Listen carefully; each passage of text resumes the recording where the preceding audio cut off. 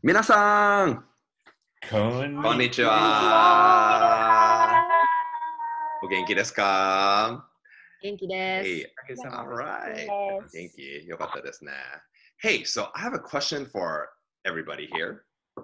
That is, do you have younger siblings? Yes, I do. Okay, so we see a couple of people that have younger siblings here. The reason I ask is because I've been asking some of my students this question. So how have you been spending the past week? And a lot of it is, well, babysitting my younger siblings. And it sounds like they need a little bit of help. So what kind of advice do you have? How did you take care of your younger siblings when you were younger? Yes, we Sensei. played a lot of board games when I was younger. Oh, okay, so board games. That's wonderful. Okay, thank you very much. Frederick Sensei. Play outside, go play tag, run around. Wait a minute. Can they do that now? I don't know. When people 6 feet air tag. Yeah, tag from 6 feet away. Okay. And Lupi-san Sensei. cook something together. Oh, that's a good one. How about a 1,000-piece puzzle? Oh my gosh. Puzzles. That's wonderful. That's great, Hashima Sensei. But some of us are parents, but some of us have kids, right? Yeah, Yes. I don't know why, but you have kids. So do you have any recommendations? I think girls Kamimura Sensei. they love me reading stories out loud to them. Oh, nice. Storytelling. That sounds like a pretty good one. And come to think of it, in Japanese culture, we tell a lot of stories to younger kids. I remember when I taught in Japan to elementary school and also preschool students, we tell them a lot of stories to teach them morals. You know, what is right and what is incorrect. And come to think of it, we kind of do that here in the States as well, too, right? What are some stories that, folk tales that we tell our kids here in Silliness? Aesop's Fables. Aesop's Fables, yeah. Maybe Jack and the Beanstalk. Okay. So how about we tell a story to our audience? All right, let's do that. That's great. Okay. So do we all know Kasajiso? Is that a story? Okay. Sounds great. So no spoilers. Let's come up with some rules first. First, we're gonna need every story needs a narrator. Who can be a narrator?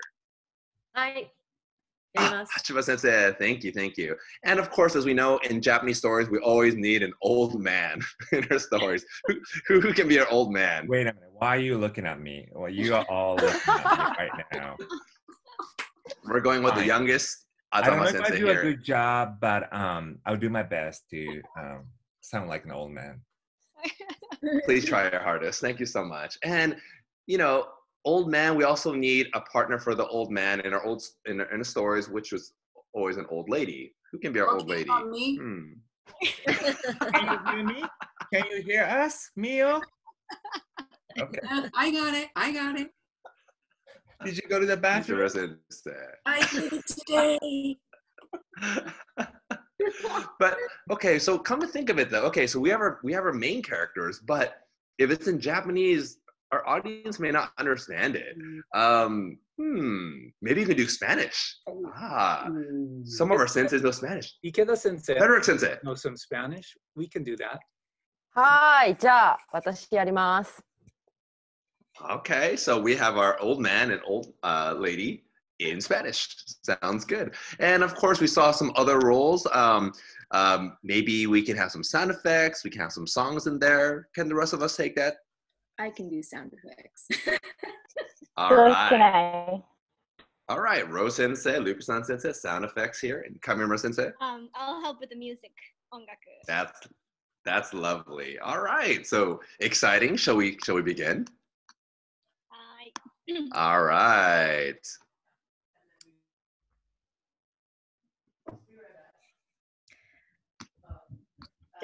All right then. はい。日本昔話、笠地蔵。Cuentos para niños de Japón. Kasajizo. 昔あるところに。Érase una vez en algún lugar.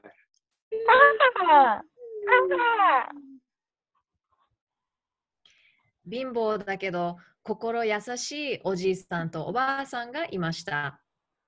Vivían un abuelo y una abuela muy pobres, pero muy amables.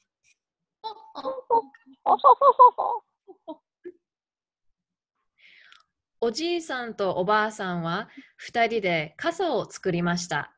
El abuelo y la abuela hacían sombreros en la casa. よしよし。それを町へ持って行って売り、お正月のお餅を買うつもりです。Los llevarían a la ciudad, los vendrían y comprarían unos mochis o pasteles de arroz para el año nuevo. もち傘は5つもあるから餅ぐらい買えるだろ Tengo 5 sombreros. Cierto que al menos podré comprar unos mochis. よしよし。お願いしますね。それから今夜は雪になりますから気をつけてくださいよ。Por favor, ten cuidado, porque neverá esta noche. はいはい。おじいさんは5つの傘を持って出かけました。El abuelo salió cargando los 5 sombreros. 家を出て間もなく雪が降ってきました。Poco después de salir de la casa, empezó a nevar.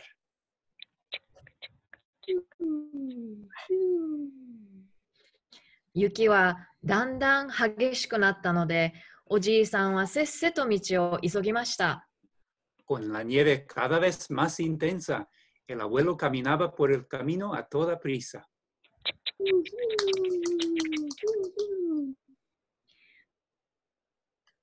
村外れまで来ると、お地蔵さんが6つ並んで立っ Al てい llegar a ま las す。 afueras del pueblo, el abuelo vio 6 estatuas de Jisoo alineadas.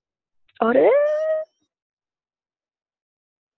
お地蔵様の頭にも肩にも雪が積もっています。La nieve se iba acumulando en las cabezas y en los hombros de las estatuas de Jisoo. これを見たおじいさんは、そのまま通り過ぎることができませんでした。Viendo esto, el abuelo no podía pasar. お地蔵様、雪が降って寒かろうな。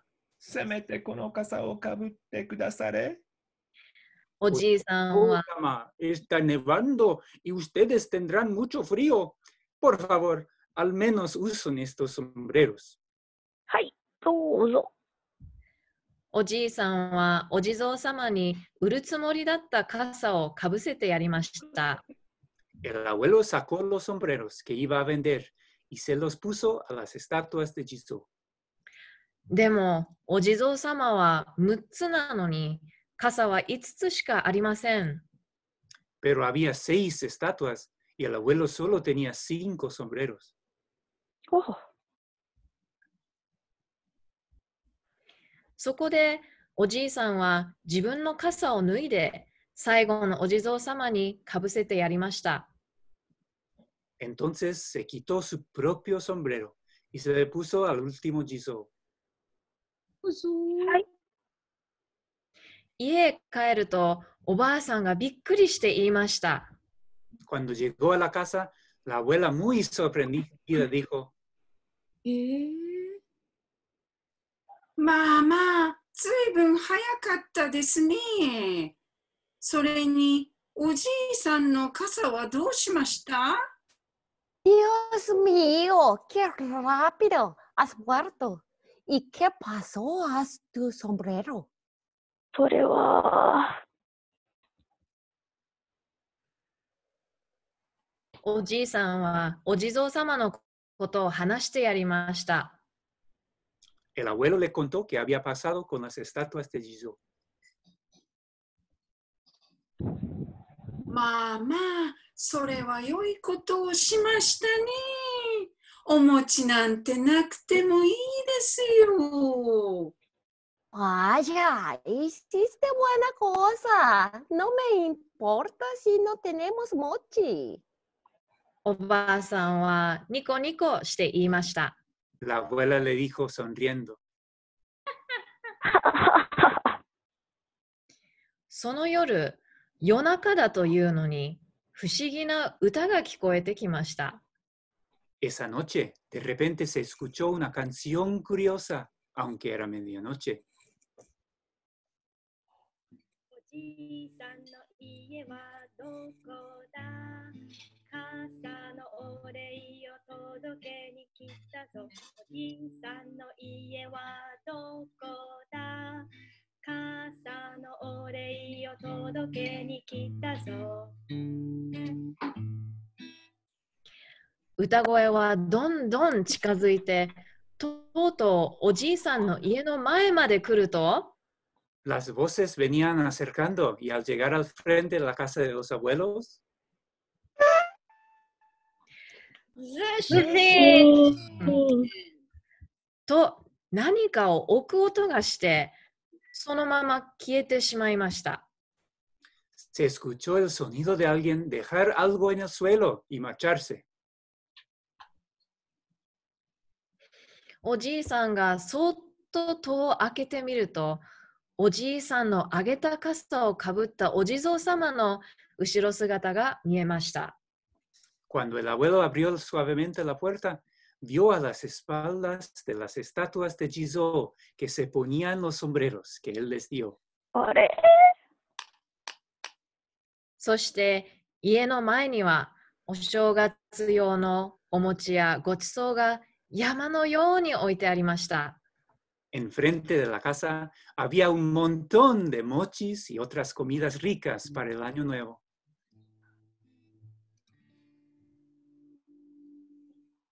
All right.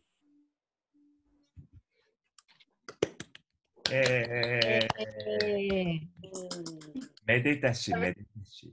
めでたしめでたし。Did everybody enjoy that story? Yeah. That's a classic, right? One of the classic Japanese folk tales. What would you all say is the moral of this story?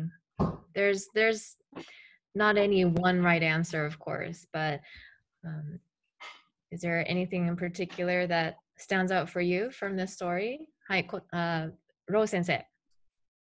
I think that kindness goes a long way. So if you give someone kindness, it'll be repaid back to you in some way or form. Hi, Kamimura sensei.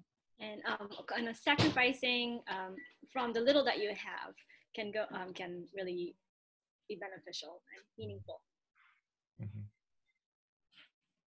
Hi, Frederick sensei. I've heard that in some versions of this story, the Jizo-sama don't bring any food at all. It's that the gods from heaven come down and take away the Oji-san, Oba-san to the pure land of Buddhism. So it's really not about expecting any reward at all. It's just doing the right thing because it's the right thing to do.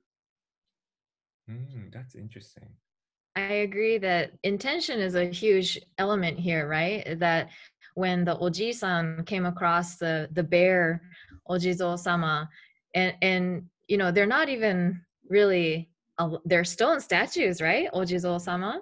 And so, you know, they're not animals, they're not other people, but the fact that he decided to offer his own sombrero, his casa, right, to a stone statue so that they're not cold. He's not doing it for anything in return, but that's what came with, that was a result that he didn't expect but was given. Yeah, I think that's a big element. Yeah. Well, that's deep, huh? I didn't realize that part. Children's story can be very good for the adults too. Right? I mean, then I thought about, would I give up my sombrero, you know? I think a lot of stories might, anywhere in the world might have the universal message of kindness, but it's often to another being, at least alive. So I think it's pretty cool that, you know, this Oji-san decided to give his hat up for a stone statue, and I think that's really telling of his character. He's very pure of heart. What are these stone statues anyway? The Jizo-sama. Why? I wonder why they're so important. Yeah. What do you think? Personally, I don't see many Ojizo-san on the streets in Japan. I mean, when I go to maybe like a shrine or those places, I see Jizo-san. But do you guys see Jizo-san on the streets of Japan? Not really, huh? The countryside. What countryside? Countryside. Yeah. Yeah. What are they? Are they like religious figure? I mean, it's kind of like a Buddhism, bodhisattvas. My understanding of bodhisattva is like there's a Buddha and the bodhisattvas. Bodhisattvas ones that they can enlighten, they can move on to next level and like being. But I think bodhisattvas are the ones that they made a decision to come back to this earth to serve other people. That's what I read from somewhere. And Jizo is the manifestation of bodhisattvas. I could be wrong, but that's something that I read. But they're all bald heads, though. Yeah. One has always a red bib. Yeah, bib. Yeah, red bib. Yeah. Does anyone know more about Jizo-san? I think that'll be a great thing for students to continue looking into. Yeah. We know what Jizo is, but we'll let you find out more about Jizo and report back to us. So the more of the story, I think we can all agree, is kindness. I mean, connecting to today, and what's happening now, right? We shouldn't be greedy. We should be kind to each other and move forward every day with that in mind, I think. Yeah. Thank you. Thank you for the nice discussion. And yeah, so we have an exciting next corner, Kanji Corner, coming up next with Frederick Sensei. Frederick Sensei, are you ready for our Kanji Corner? Yes. Onegaishimasu. Are we ready for the Kanji Corner? I guess. Oh my. Uh-oh. Or don't change. Transformation scene here. He doesn't mess around. He's serious. Okay. Welcome everybody to the Kanji Corner. And I'm proud to host our first Kanji Corner. This kanji are something that we all have a mixed relationship with. Some people love them, some people find them very difficult. But yes, we all know that this is a writing system that Japanese uses, and we have to learn them, we have to study them, and because they're very important to the language. And as you may know, that this is a writing system that originates in China and is brought to Japan and other parts of East Asia as well. So their kanji are widely used and extremely important. And of course, they're in Japan as well. You see them in Japanese books and restaurants and manga. And for me, I have always liked kanji. I think they look really cool. But the moment when I realized I don't just like kanji, I really love these characters, is when I was studying abroad in Japan at Obirin University as a college student. And then one of my teachers who was teaching us about comparative linguistics spoke Mandarin, Chinese. And he was saying, if you think that kanji are difficult, Japanese kanji are difficult, wait till you start studying some of the traditional Chinese kanji. There's many, many more thousands of characters that Chinese people have to learn. So I thought, wow, there's really a lot behind these kanji characters. And I just, ever since then, I have found them so fascinating and really worth studying. It's a lot of effort, but I think it's worth it. So I know that our students learn kanji. We have to know how to read them, and we also have to know how to pick them out of the input method when we're typing into a computer. But our Kanji Corner today, we're going to have a little game where we're going to see how much your Japanese teachers can write the kanji from memory. this is something that's actually very difficult. These days, even in Japan, you don't often have to write by hand kanji characters because you can use your phone to write them or the computer. So this is actually something that even us senseis may be a little rusty on. So we're going to see what are your teachers' kanji levels today. Now, all of the kanji today are going to be from the Japanese AP exam kanji list. So these are kanji that we all should know, and some of you students may know some of these. So if you want to play along, what you need is an erasable pad to write on and a dry erase marker. Is everyone ready to play? Do you have your materials? No, I'm never ready to play. マーカーがありません。貸してください。どうぞ。ありがとうございます。Okay, so here are the rules. You will get points for accuracy and for speed. So the first sensei to correctly write the kanji will get 2 points, and then second place will get 1 point. But if you are inaccurate, no points. Okay. Okay, are you ready? Okay, can we start with the easy ones? Oh, sure, yeah, let's go. Good idea. Let's start with an ichinensei, the first year. Our students are watching us. We don't want to do that. Okay, yeah.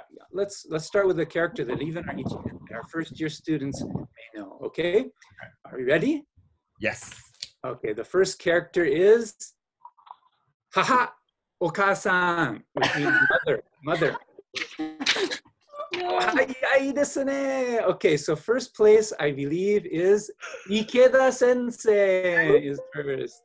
And second place is Azama Sensei. ちょっと待って、このなんさみんなさ、あれが点々だよね。それチーティングバージョンじゃないですか。ショートカットバージョン。Seriously? 点々。Oh my god, really? Wait a minute,本当点々? I don't. This is supposed to look like this? Well, I actually heard, I don't know if it's true or not, because, I do come from a Chinese background. I heard that Chinese version is 10-10, but then Japanese version is a line. See who's real Japanese here. But outnumbered, more people wrote it. Fine. Maybe old way of writing? I don't know. Okay, anyway, I learned something. Thank you. Okay, so our scores are as follows. I think Ikeda Sensei is first with 2 points, and then Kamimura Sensei is second with the accurately written. 今面白かったよね。フレデリック先生の発音、ははって言ったよね、今ね。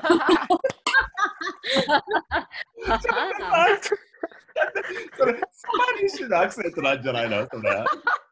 It's like, what's a Spanish accent? Like, should be. Maybe I am too much in the Spanish from our storytelling earlier. He said, haha. That threw me off. That threw me off a little bit. Tranquilo, Frederick sensei. Okay. Let's have a second round then, okay? We're going to level up for the second round. All right, everyone? This word will be from Ninensei. Our second year students should know this word. I don't know if they know how to write it in kanji, but let's see if our senseis know. Are you ready? Yes. Okay, the word is tomodachi, friend.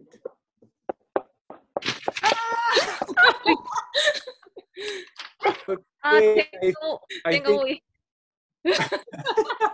I think first place goes to Rupi-san Sensei, and second place goes to Chien Sensei.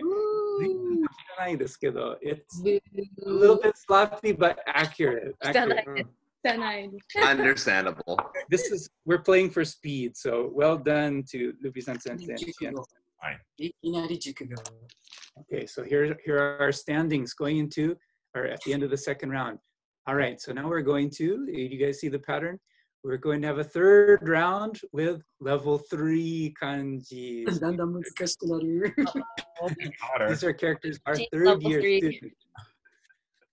Are you ready? Yes. Okay, the kanji for round 3 is ryori, cooking. Oh my god. Ryori.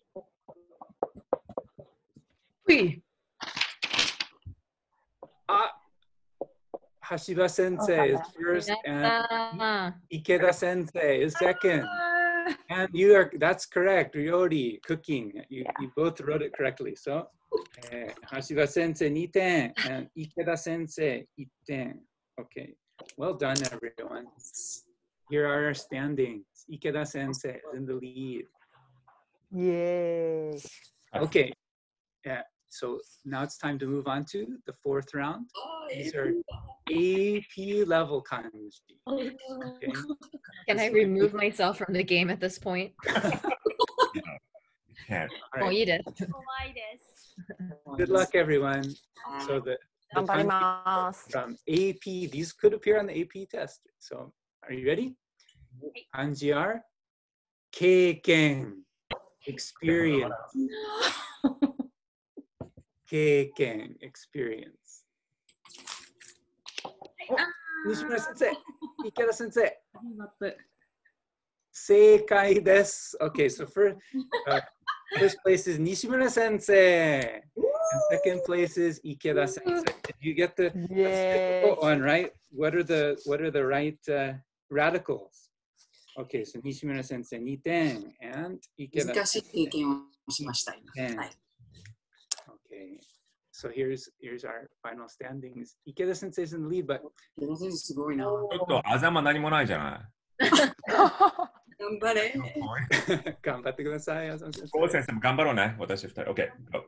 Okay, so here we're going to have one last round. This is our 社会人編. This is さようなら。 that are above the AP. 高三。 What do you think? Are we ready? Right, go for it. Okay. These are kanji that students may not necessarily learn, and maybe even adults might not know. But let's try. Are we ready? Okay, so the kanji for the shakaijin hand, the adults round is mikan. みかん。みかんミカ。漢字で書いてください。ずるい。だって漢字あったよ。あったっけあ、甘いね。惜しい。あ、わかった。惜しい。ミカ。近い。それ。そういうそれっぽい。池田やる。違うの？なんか近い。わかりません。わかんない。フレデリック先生見せてよ。そうですか。モデリング。わかりません。わかりませんか？おお。そういう感じ。惜しい。それ。惜しい。 Me is correct. And then Ikeda says Kang was almost correct. 全然わかんない。ちょっとチームコートに。スマホ使ってもいい？ OK。ロー先生が正解です。すごい。Wow. I can't quite see. Could you hold them a little bit higher? Oh, I erased it. Oh, Sensei, can you hold it up a little higher? It's gone. I erased it. I can write it again. I mean, I could try. Wow, viewers can go back. They can go back and pause the video and see it. Yeah. That's right. Arigatou gozaimasu, Nishimura sensei. Actually, I learned a mnemonic some time ago that helps Japanese people remember how to write mikan. You guys want to know what it is? What is it? What is it? I don't know now. Just tell us. So the Nishimura sensei, can you show us? 消しちゃったよ。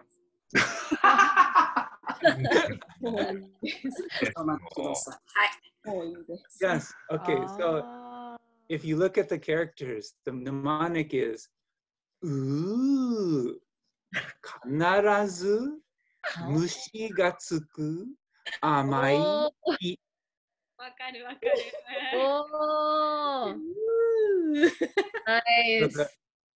The mi has kamuri, the character from katakana to ka, and then it has kanarazu. without fail, and then mushi, insect. And then in the other character, the kan, there is amai on the left-hand side, and ki, tree. So a sweet tree that you will always see bugs landing on. But you know, I've never seen that kanji. And always mikan was always in katakana, don't you think? Hiragana. Hiragana. Hiragana, katakana. Well, thank you. Okay, that was a little bit difficult, but we're going to give Ro Sensei 2 points for that one. Okay, so our final standings are as 3 follows. points. Yeah, that should be a bonus, like 5 points. Yeah. I think she just wins. She wins the whole thing. Should we? Okay, we'll give more points to Ro Sensei because that was really difficult. Yeah. Yay. Okay, Our winner, Yay. our first Kanji Corner champion is Ro Sensei. Omedetou gozaimasu. Oh. Okay. So thank you all for playing, and Thank you. we will try to host this again. Yes. All right. So next, we'd like to hear from Chien Sensei, who is going to tell us about a fun new game that he has for us. Yeah, I'm glad you're talking about games. That kanji game was too hard for me, quite honestly, but I guess I need to study a little bit more. So here's a game that I think that all of us students can also enjoy as well. And this game is called Goosechase. Okay, so why are we doing this, right? We miss school. We miss Japanese class. We're not in the classroom anymore. But this is an opportunity to connect what we have at home to Japan. And we want to be able to share this with everybody.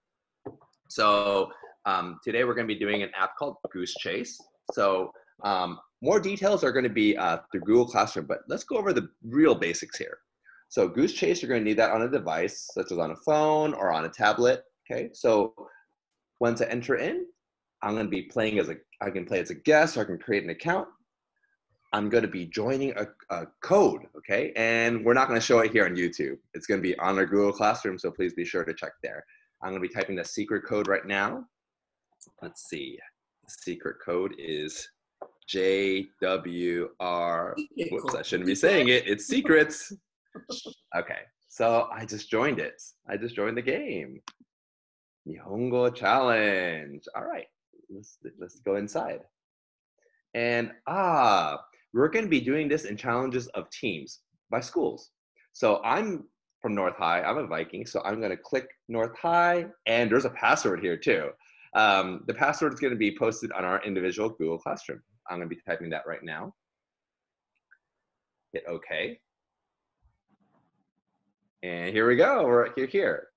As you can see, there's a bunch of missions here that we're going to be accomplishing. So some of these missions may include you taking a picture and sharing it with everybody, taking a video and sharing with everybody, or maybe typing an answer. So for example, let's look at our first one. Find Japan in your home. And it says here that we need to take a picture of something that's Japan related and take a picture of it. Okay, what do I have in? Okay, flute, no, it's not Japanese. Phew. Goku, yes, he's very much Japanese. I can take a picture of that. Let's take a snap evidence of that. Ready? Whoops, snap evidence. And boom. Okay, I took a picture of Goku here, and I can just submit the evidence. And there you go. I helped my team complete the first mission. Awesome. There's some other missions here, such as, let's see, teach your family hiragana. Ooh. That might be good review for you. Take a video of you showing them how to write hiragana. Okay, so we're gonna be starting this game on Monday, right? Which is today. So please be sure to check on Google Classroom, get started on it. We're gonna end the game within a week. Okay, whichever school that can complete it the fastest and also the most creative ones will win. Okay, so we look forward to your entries. All right.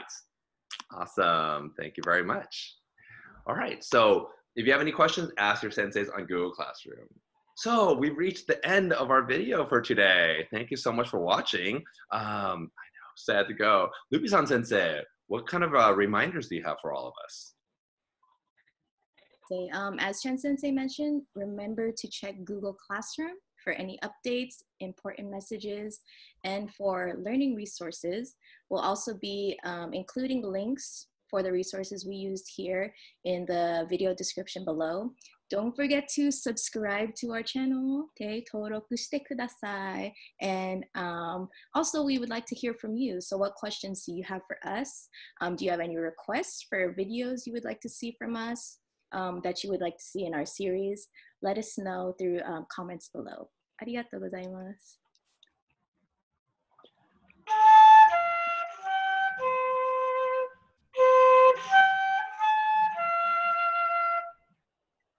気をつけて。ありがとうございました。ありがとうございました。登録してね。バイバイ。してね。バイバイ。